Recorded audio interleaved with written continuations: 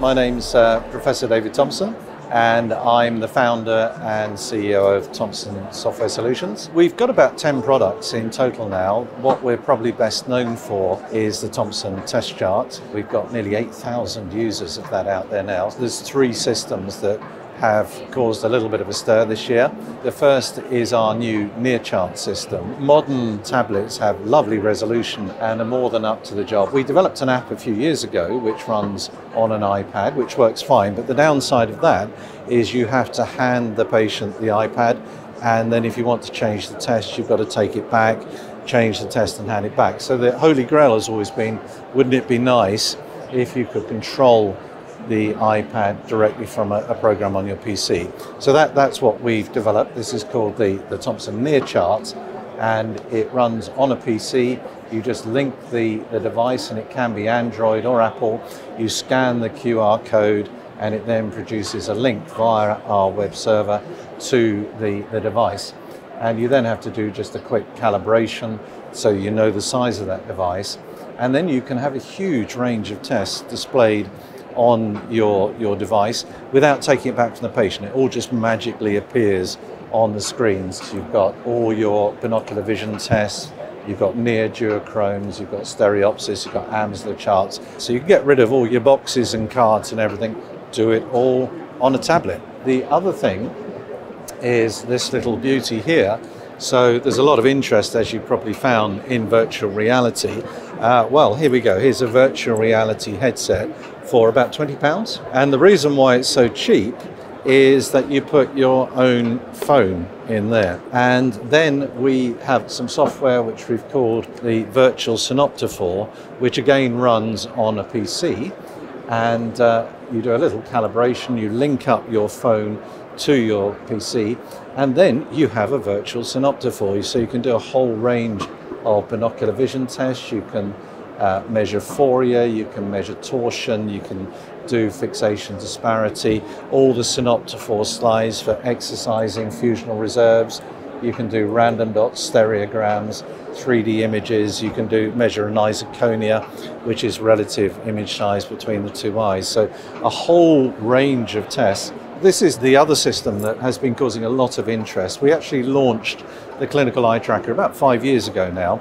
And what it does is really what it says on the tin. It measures eye movements, but it also measures the position of each eye. So it's actually a very powerful binocular vision test as well, because it measures what's happening to your binocular vision while you're doing a real world task like reading or making saccades or whatever. It's all based around this little bar here. This is made by a Swedish company. That picks up the position of your eyes, and then you can display on the screen here really anything you like. So if you're interested in eye movements while reading, you can put some text up there, and literally you just click on record and it will measure exactly where you're looking on the screen.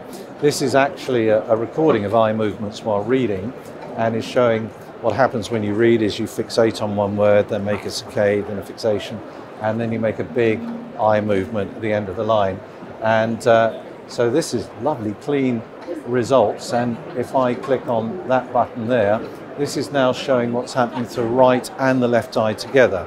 So this is a patient who's got good binocular vision. They're keeping the two eyes locked together, and this is actually showing their disparity between the position of the eyes while they're doing a dynamic task. A poor reader looks something like that. As they're looking along there, they're making a lot of what we call regressions. We can replay their actual pattern of eye movements. You can actually see exactly where they were looking while they were reading. You can use it to measure pupil responses. We have a pupillometry module here as well, and this is pupil reflexes. So the light comes on here, you get a pupillary constriction, then the light goes off and the pupil dilates. It adds a whole new dimension to binocular vision assessment. Binocular vision tests haven't really changed for decades, and they're all very static. The normal fixation disparity and all the rest, you give the patient lots of time to fixate. Whereas in the real world, you're always moving your eyes. You never stop moving your eyes. And so it's a bit artificial, the test we normally do. What this allows you to do is get the patient to do a real world task like reading or making saccades or searching something, and you see what happens to their binocular vision. So that's a real advantage for those of us who look after binocular vision. And the other advantage, as I say, is providing an objective way of assessing how good an intervention is, rather than just relying on the patient's symptoms. If you're giving them an intervention to help them read, whether it's colour or prisms or exercises, you can measure their pattern of eye movements while they're reading without the intervention, add the intervention, and if you've got a change in the pattern of eye movements, it's telling you that your intervention is effective. So lots of development work going on with this at the moment, new modules coming online, preferential looking. We've got a big project going on to analyse eye movements in dyslexics. And what we're hoping is eventually we'll have a module which will at least give a traffic light system to detect dyslexia. And maybe that could be used in schools as an objective way of screening children to say, okay, this child has a high probability that they have dyslexia, because you have a certain fingerprint of eye movements if you have carefully controlled text. So we're working with a team up in the University of Central Lancashire on that project. So who knows? Watch this space.